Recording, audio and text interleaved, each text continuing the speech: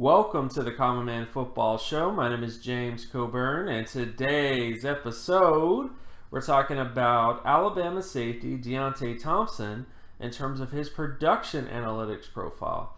So if you're new to the channel and new to the work that I do, all terms and definitions will be in the description. With all that stuff out of the way, let's get to Thompson's production profile. So first off, he had a 58.51 solo tackle score, 47.51 interception score, and a 47.51 pass deflection score.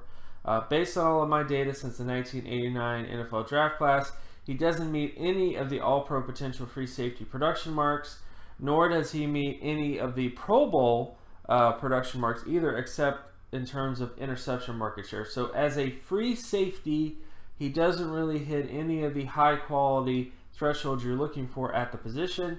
And when you look at him as a strong safety, he doesn't hit any of the, well, not really strong safety, but just in terms of the averages at the position.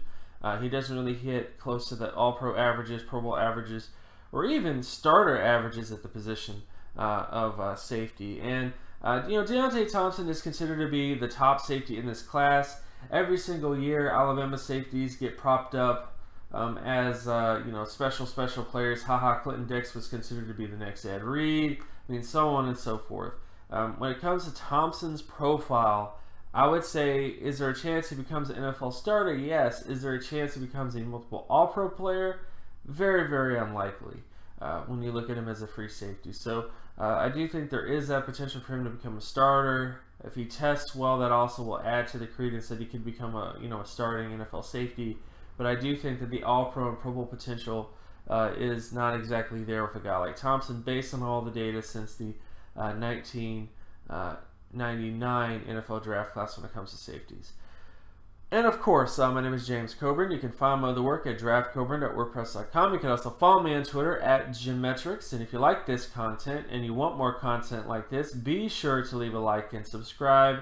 Share this video as well with anybody that you know. Hit that notification button so you're always reminded when another video of mine drops. And I'll talk to you guys in the next video. Peace.